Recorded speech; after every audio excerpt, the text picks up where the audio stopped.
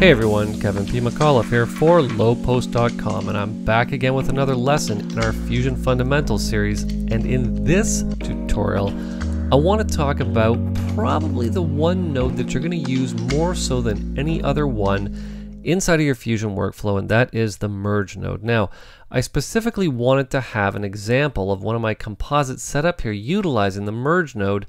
And in this lesson, I'm going to show you how we can create this composite relatively quickly, relatively easily inside of Fusion, again, using that merge node as the centerpiece. Now, before we get rolling, you know that I always sort of have a mini lesson before we get started. And in this lesson, it's all about the nodes window. We're going to talk about how to get in, zoom in, move it around, and I want to show you how we're going to be able to bypass nodes, why we're going to want to do that, and how simple it is to do. All right, let me just stop our animation from playing and let's talk about navigating around the nodes window.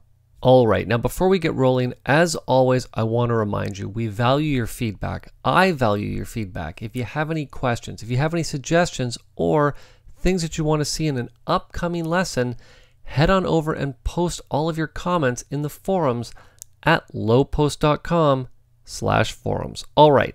So let's talk about our nodes window here. Now you might notice from time to time me quickly getting in and panning around the window. Now what I'm doing to pan around the window is I'm simply using the middle mouse button on my mouse.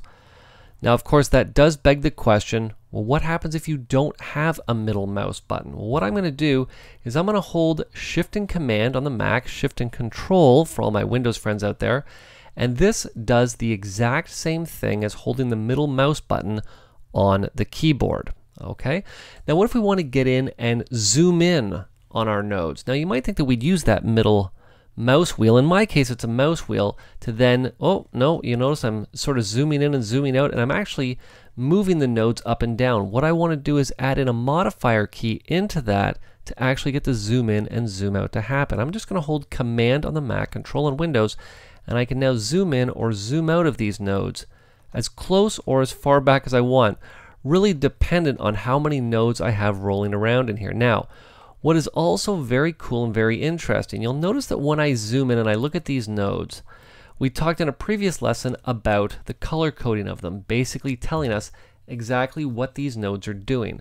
Well, you'll notice that when I zoom out, those nodes just entirely turn to that color, which is very handy if you need to get in and quickly figure out what shot is what in case you need to swap something out. Now, another way to zoom in and zoom out of the node window, which is not one that I'm a huge fan of, just because my fingers don't exactly work this way, is I'm going to hold that middle mouse button and I'm going to hold the left mouse button. You'll see I get that arrow on the screen, and I can now zoom in and zoom out a lot slower, so more precise. For me, I just find this to be a little bit of a clunky way to do it, but again, it's all based on how you like to work. Now, last but certainly not least, what we also have the ability to do is we can right-click on the nodes window, simply come down to the scale option, zoom in as much as we want, or as little as we want, or we can set things back to their default scale. Now, what I'm going to do, instead of setting things back to their default scale, is I'm actually going to scale this to fit. Now, you'll notice that that didn't quite work the way that I wanted it to. So what I'm actually going to do is I'm going to press Command or Control and 1 to get the nodes the size that I want, the size that they were originally when I started this, because I actually want to zoom in on a couple of them for us to talk about another important concept, and that is bypassing a node if we needed to. Now you might be thinking, well, Kev, why would you ever want to bypass a node? Well, here's a perfect example. What I'm going to do is I'm going to choose this transform node, and I'm going to press 2 on the keyboard so that I can isolate this element. Okay? Now once I've isolated the element, you'll notice that I have a couple nodes in between the media in node and the transform node that's actually changing the color and the brightness and contrast of this shot. Now let's say hypothetically I wanted to see what this shot looked like before I did that very quick color correction on it. What I can do is simply select that node, and I'm going to press Command or Control and P on the keyboard to bypass that node. Now you'll see what the color looked like originally, again, before I got in and did that quick color correction. Again, Command or Control and P to activate the node again so it's ready to go. Now, what you also have the ability to do is to come up to the inspector, and you'll notice that we have this little switch right beside Color Curves 1 that actually looks like an on-off switch. And that's exactly what it is. We can now turn that node on and off from here as well, but keep in mind, that means that you need to have the inspector open. If you don't have the inspector open, you want to see what something looks like quickly, again, Command or Control and P on the keyboard to turn that node on and off. All right, now, one of my favorite parts of the lesson. Let's get in and let's destroy this composite that we've made so that we can now get in and recreate it from scratch. Okay, so I'm going to head back to the edit module. We're going to come to our clip. You'll notice all those clips I brought in were right from the Fusion module. Let's right click and I'm going to reset that Fusion composition. Of course, with a heavy heart, I'm going to say yes, let's reset it. And we are now right back to the default, the way the shot was when I dropped it on. Let's now, with it selected or hovered over, let's head in into the Fusion module. Let's put our nodes, actually we're going to need to space these out a lot. And we're now ready to get started and show you how we can create that composite utilizing the merge node. Now we've separated these two nodes, and as we know, we always want to get in, especially with the composite that you saw before. This is where naming your nodes is exceptionally important. So let's do that. I'm going to select this node, F2. This is going to be called Forest Run. Now I'm going to stop putting spaces in between my words because Fusion always ends up taking those spaces and removing them. So we'll just call it Forest Run. Now I'm going to remove the connection between these two nodes. Now normally what I've done in the past is I've just disconnected it like such, but we're going to start utilizing the shortcut, which is to simply come up, and you'll notice that the node is actually broken down into two pieces here. You'll see right there. Now what I'm going to do is not click on the back part of the node. I'm actually going to click on the front part of the connection between the two nodes, and as soon as I do that, that's actually going to break their connection. Now we're going to do that quite a bit in this lesson. You'll see as we do it, okay? So let's take Forest Run, and we're now going to call that up onto monitor 1. I'm going to do that by simply utilizing the shortcut of 1 on the keyboard. Okay. Now let's come up to our media pool and let's choose another shot. Now the two shots that I used off the top was my city run. So let's take city run, drag it and drop it down here. Of course, again, select it, F2, city run. Okay, and I'm going to say OK. And what we now need to decide is what element do we want to be the foreground element, what element do we want to be the background element. Now, we're doing a very basic composite here, so bear with me because I'm going to be explaining a lot of things as we go. So we're just going to utilize our forest run as the background. We're going to place city run and that other running shot on top of it. Okay, so with forest run selected, I'm going to utilize the merge node. Now we can do that one of a few ways. We can find it from the effects library. I can find it from right here in our node toolbar, or I can use the shift and space bar method to call up the select tool window. Now, because I have access to it right here, I'm simply going to click on it, and you'll now see that the forest run is connected to the merge node that we have here. Okay. Now, it's also important to keep in mind, based on the clip that you have selected, when you add the merge node, it's automatically going to add it to the background input. Now I knew that when I had forest run selected, that's why I did have it selected before I added this merge node. Okay, now what I'm going to do is I'm going to take the input of the foreground and we're going to attach it to city run, and for right now I'll attach the merge one, or the output of that merge node to the media out node, sending it back to our edit timeline. Okay, now we're ready to get in and to start making adjustments to this foreground shot. Now here's where things get a little bit interesting, and this is, a decision that you're going to need to make on how you want to work. Now, because I work with editors, graphic designers, compositors of all different levels, I do things different ways based on who I'm working with. Now, I'm a very visual person. I like to be able to look at a node breakdown and see exactly where everything is. Now, with the merge node, that can get to be a little bit deceiving, especially for newcomers to Fusion, when it comes to resizing things with the merge node. Let me show you what I mean. I'm going to select the merge node. Now we need to make sure that we have the inspector open while we're doing this. Now, just to save us a bit of screen real estate, I'm going to close the media pool. There we go. Get our windows back to being relatively large. It'll just give us a little bit more space here.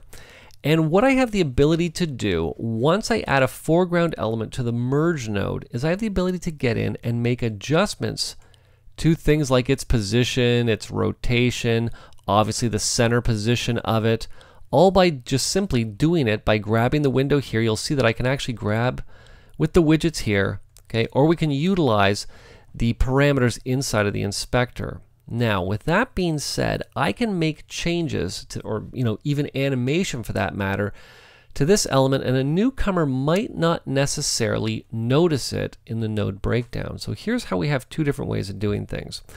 I'm just going to undo what I just did just to put this element back to where we had it, because we do have the option to add a node in between the city run and the merge node. This is where we can get in and add a transform node, which is going to serve a very similar purpose. Okay, you'll see that I can get in and adjust things like the size. We can get in and adjust its, of course, rotation like we just did, and even its position. But I want to show you what the main difference is between working this way and working the other way. Now, this is a very visual way to work. If anybody sits down, they're going to see exactly what I did to this clip before it hits that merge node. But again, like I said, it does come with a few issues. Okay, I'm actually just going to take its size, shrink it down a little bit more, and I'm just going to place it up here. Okay, like such. Now, it might be a little bit big, but we can worry about that in just a second. Okay, now I want you to watch what happens when I go back to the merge node, and I'm just going to utilize these two parameters, flip. One is to flip horizontally, the other is to flip vertically. So watch what happens as I start flipping.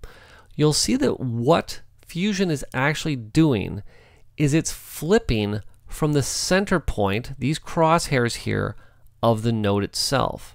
So when it does its flip, it's actually taking the center and flipping it all the way over, taking into account there's a bit of space here. Okay, you'll see I'll do it again here. There we go. Okay, and I'll do it vertically as well. Now, let me just remove this transform node. Now, I'm not going to delete it. Command or Control and P on the keyboard to bypass it. Now you see where all of this starts to come into play with each other. Okay, I'm going to come to the merge node. We're going to do the exact same thing, no difference in what we did. I'm going to shrink it down and reposition it. Now watch what's going to happen when I flip. The shot itself is just going to be flipped, and it's not directly being impacted by the fact that we had this transform node here. So this is really a personal preference on how you like to work. Okay, now for the purposes of the rest of this lesson, I'm actually going to utilize the transform node, and you're going to see why in just a second, and why it's a way that I normally like to work simply for, I'm not going to say ease of use, but just for speed.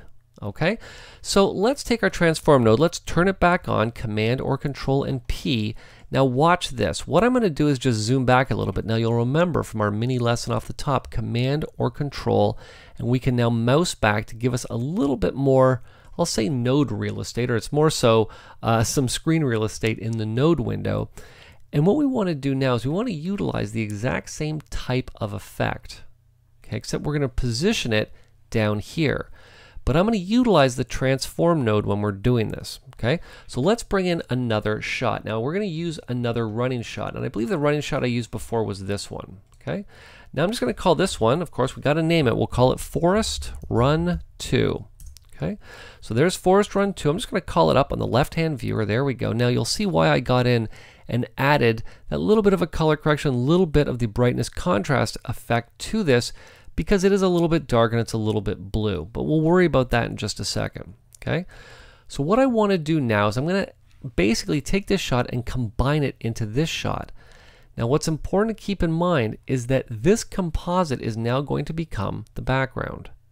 This element is going to become the foreground. Okay, but before I do that, I'm going to add this transform node to this shot.